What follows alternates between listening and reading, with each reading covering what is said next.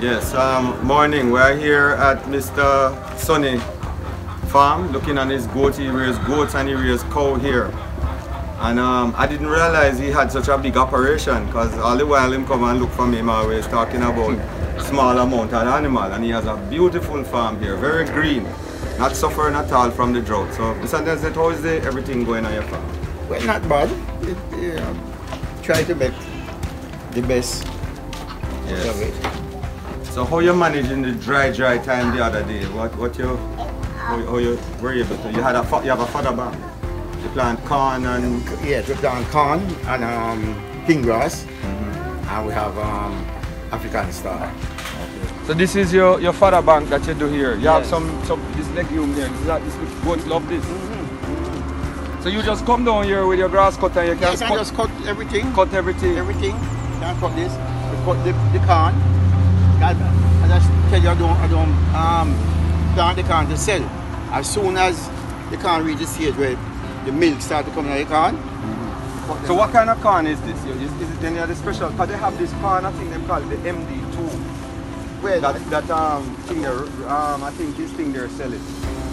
Very, very drought tolerant. Yeah, I don't reach. Alright, when you can't reach. Oh, that stage? This stage.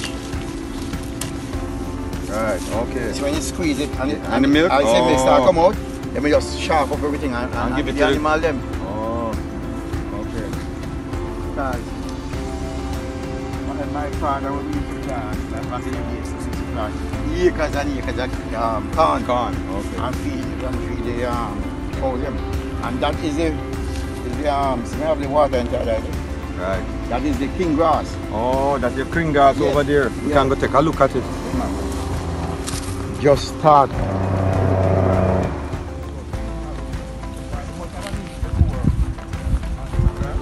Nice enough. Yes, I can say. Look at this field here. This is a king grass setup that he's doing here, and he's also irrigating the property. Very nice. So yeah, this is what we need to set up, and this is what we need to have at all of these goat farms, these livestock farms. Yeah. We have to have fodder banks like this that in the drought we are able to sustain it. And it's better to have more feeding than animals. Yeah. You can't have more animals than feed, as you'll start to lose animals. You run into problem. Run into problem, yeah. This is a very, very, very good look. Yeah, man. I love this. That's the young bucks. Look on the field over there. It's so beautiful. Jamaica is one of the most beautiful countries in the world. Yeah, boy. That is the highway beyond there. The new highway. We can stay from here and see. Yeah, we are in Linstead.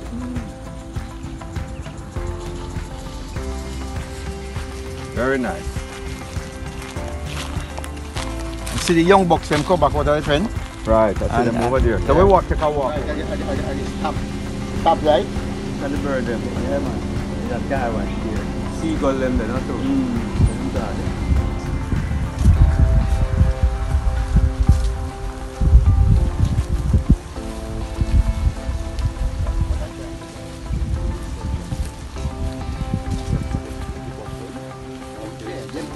Wait, not this section, because them can go all the way over and feed. But I try to avoid the cows them from coming in this section. Okay. Just keep this way. Just keep all of the growth animals. Yes, yes. Now this section over here, I bring in rather tractor come clean it down and just put star grass straight. So what kind of bush is that? The goat them don't eat that? Yes, them we go and eat bush, but I don't like too much of the bush in the place. Yeah? You know, might have a pretty lot. So we have them can stay on the ground and see the four corners of the property.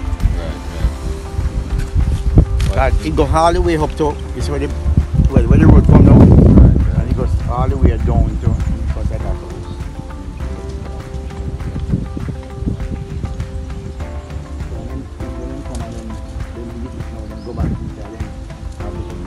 Exercise and straight out.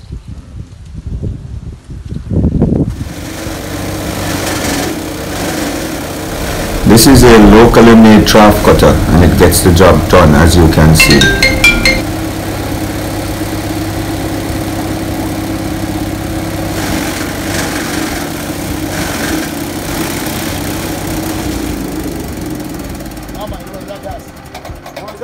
Right. No, you can lock it up.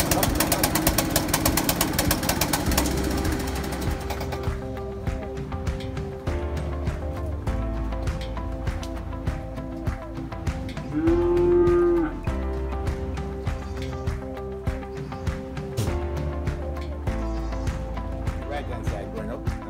As you come through the top here. And left hand side. This is a drumstick and